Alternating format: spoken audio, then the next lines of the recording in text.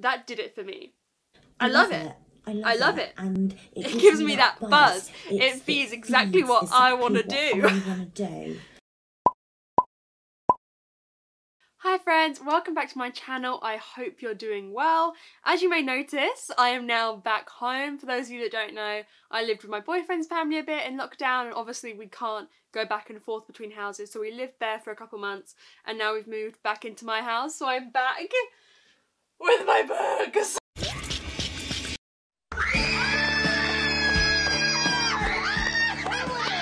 You already know. I recently finished all my uni work a couple days ago, and it's put me into a reading slump. So what I thought we would do is I'd recommend some books for you if you're in a reading slump. I've seen quite a few people at the moment saying they're in a bit of a slump, but these books are just easy books to read that you'll want to just fly through, and I love them all dearly. I'm hoping this is going to get me out of my slump vicariously by recommending these books.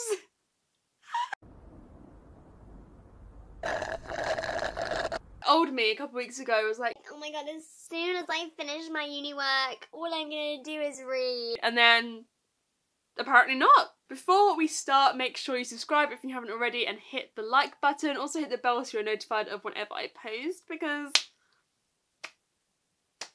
why wouldn't you? I'm actually getting really close to 3k and I want to do something really fun for 3k, so let me know down below if you have any ideas. So the first books I have to recommend, I don't think it will be any surprise that it is the Heartstopper graphic novel series. Come with something new.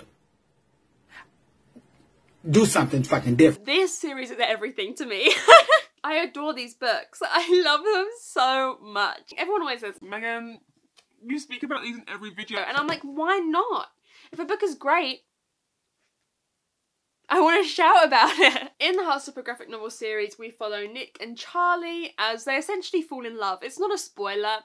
You know what you're getting into when you start this, but it's just the story of them being young and in love and figuring themselves out. It also deals with very heavy topics or important topics. So volume 2 is very much about Nick coming to terms with his sexuality and figuring out what his sexuality is, and then number 3 is about Charlie struggling with his relationship with food and eating. So they definitely tackle difficult topics, but they're graphic novels, so sis, you're gonna be flying through these. I read them in like an hour to 2 hours, and Alice Oseman just does something brilliant with these characters. Alice Oseman is really great with characters. I think that's shown through like the popularity of Radio Silence, for example, but Nick and Charlie just do something to me.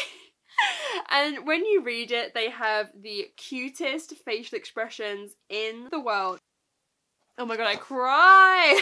I think graphic novels in general are great to get you out of a reading slump, that you finish something really quick and like, okay, I'm on the move. I'm on a roll. I'm on a roll.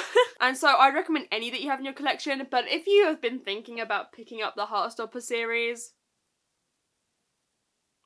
it's time. So definitely have me pick up Heartstopper if you're on a reading slump. It will get you straight out of it. You'll want to cry, you'll just love these characters and love the journey that they go on in their relationship. I laughed, I cried a number of times, I sweat, I danced, I got a shot, I ate, and I had many epiphanies. And also, if you're from the UK, it's set in like a UK secondary school, and it took me back. Like the vibes, it was just how I remembered it. There's so many little touches in this graphic novel series that just like elevate it beyond any other graphic novel I've read. Like it's out of this world. Alice Oseman, we stan. She's a queen, an icon, a legend. My next recommendation has to be Wilder Girls by Rory Power. Now I know this is a bit of a controversial one because not everyone seems to love it, but I loved this. This was like a 4.5 to me. It was so close to being a 5-star. In this, we're following a group of girls at a secondary school where the tox has taken over, and a lot of the girls are either dying or they are kind of mutating in some way. And we follow 3 girls, Reese, Byatt and Hetty, as their kind of best friends, but then one of the girls goes missing and the other girls are like, well, we have to go looking for her. So that's what they do, and so much happens. It's a kind of like a conspiracy, mystery, freaky book. It's so good. I said recently, I was doing a live show with some of my friends. Someone asked, like, what book would you love to see turn into a film or like a TV show? And I would love this to be like a Netflix TV show. I think with the gore and the freakiness, it would just be so good. The vibes of this book are honestly unparalleled. Like, no one is doing it like Rory Power. It just hit me. The eeriness and it's just so good. There is a section where, I'm not gonna say who, but one of the girls, we're following her POV, and she's kind of like drifting in and out of consciousness, and it's written in a really weird way, and that did it for me. I love it. I love it. And it gives me that buzz. It feeds exactly what I want to do. It's short and the font is big. So listen, it's not going to take you that long. It's a quick, eerie, weird read, and I think this is just perfect to get you out of reading slump. I think it's just what the gals are looking for. But honestly, if you've heard bad things about Wilder Girls, I would honestly pick it up because I loved it and I can't wait for everything else Rory Power puts out. I just think in terms of the atmosphere of it, it was really, really unique and not like something I'd read before. Now the next book I want to recommend is an old favourite. I haven't spoken about this in a while, but it is Girls of Paper and Fire by Natasha Liang. So this is like a top tier book for me. I gave it 5 stars. I didn't love the second one as much. I don't think anyone really loved the second one as much. Did I lie? Did I lie? Did I fucking lie?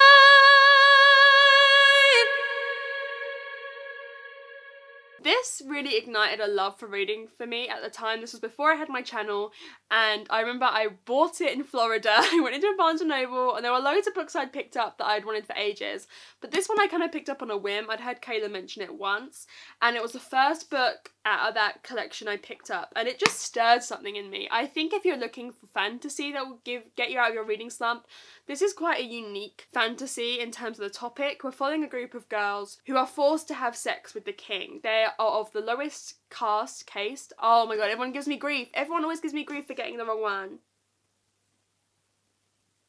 Caste or caste? It's cast.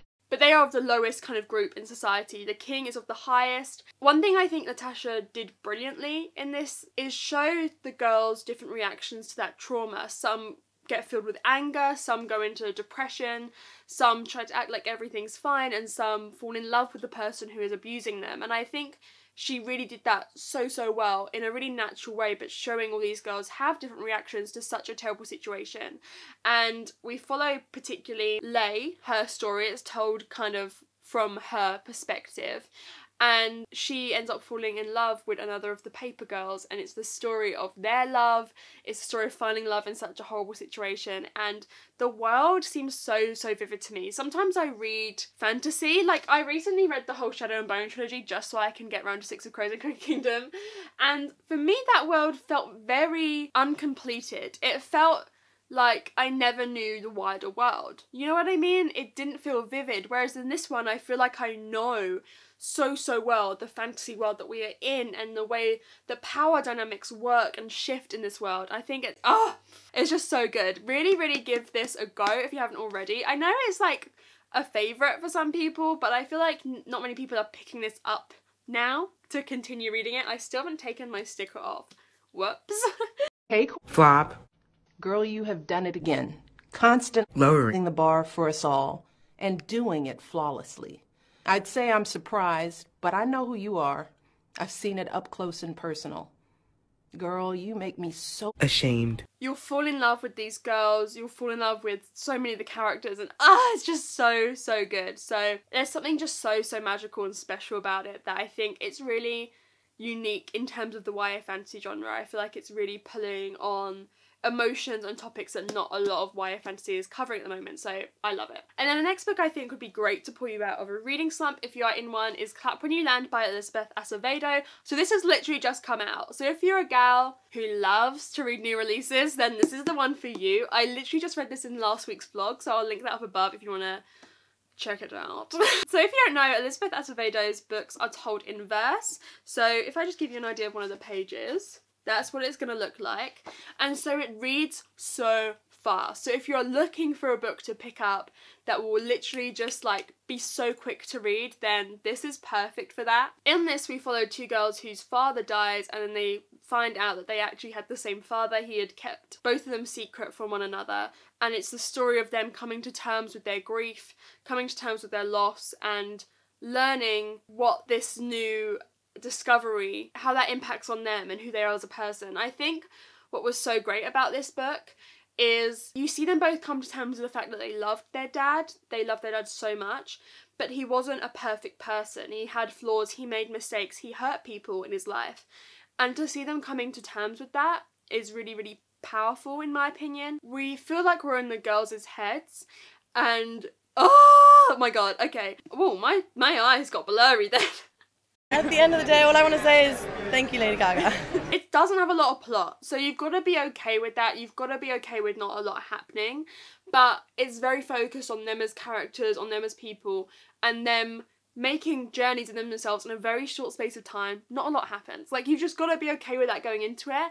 But in terms of something that's going to be a quick read, that's going to get you out of your slump, sometimes I think a book that A, will read very quickly because it's told in verse, but B, will make you feel emotions because you are so tightly connected to these characters, is just what you want. You know what I mean? Sometimes you want something that's really fast paced in terms of plot, and sometimes you want something that just really makes you feel something, really makes you connect, and I think that's what this book does. So pick up any Elizabeth Acevedo. I still really want to read With the Far on High. I've read this and The Poet X, but I think she's a great author to like a book that is a bit of a palate cleanser, a book that is fast paced in terms of the writing style, and a book that really touches on important heavy issues and makes you feel so connected to her characters. And then the last book I want to recommend is a YouTube favourite, but I think sometimes reading a book that maybe you've been putting off. I don't know who's been putting this book off, to be honest. This is why I left it till last, because I think most of you will have read it.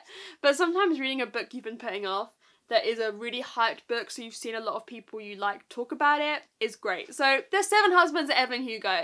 In my opinion, there is not a better book to get you out of a slump than this book. I think the way that it's told, the way we come to understand Evelyn, and the way that it's structured in the sense that you kind of learn her life through each of the seven husbands, it keeps the story really structured and moving in a way that I think is helpful when you have a slump, because it gives you clear objectives. Like, you can like be like, oh, I'll read to the end of the next husband, and it keeps the story moving at a really great pace. So in this we're following Evelyn Hugo, who is telling the story of her life to a really small journalist, Monique, and Monique is like, girl, why did you pick me to tell your story? And that's part of the mystery in itself. But we're learning the life of the infamous actress Evelyn Hugo, and basically the seven men she was married to and who the love of her life is. Kills me every time. Taylor Jenkins Reid is brilliant for getting out of slumps, because her books are just books you want to devour. I remember I read Evidence of the Affair by her, which is like a 70-page novella kind of thing, and I just devoured it in like half an hour. That is also brilliant if you're in a slump. Reading a really short, oh my god, my voice. Reading a really short novella just spices things up. The flavor, oh my god, it's so real, like. And that book is spicy. That's told through letters between two people who discovered that their partners, respectively, are having an affair, and it's them talking. Oh my god, the tea. The tea is strong in that one. But in terms of The Seven Husbands of Evelyn Hugo, I mean, I don't really say much about it. Everyone loves it, but Evelyn is one of the most well-rounded characters that I have read in a long time. Taylor Jenkins Reid is a master at her characters being so complex, well-developed, having motivations that you may not agree with, and being flawed characters, but kind of admitting to their flaws, and I just love it. So I don't want to spend too long on it, because everyone will have read it, but if you haven't, this is the perfect thing to get you out of a slump. Like, literally go pick it up now, pick up the audiobook, pick up the ebook, pick up the physical book if it's sitting on your shelf and you still haven't read it. So there we have it. That is all the books I recommend to getting out of your reading slump. Let me know down below what some of the books you think would be great to get out of a reading slump are, because Lord knows I need the help. I hope you enjoyed the video, and I will see you very, very soon with another one. Bye!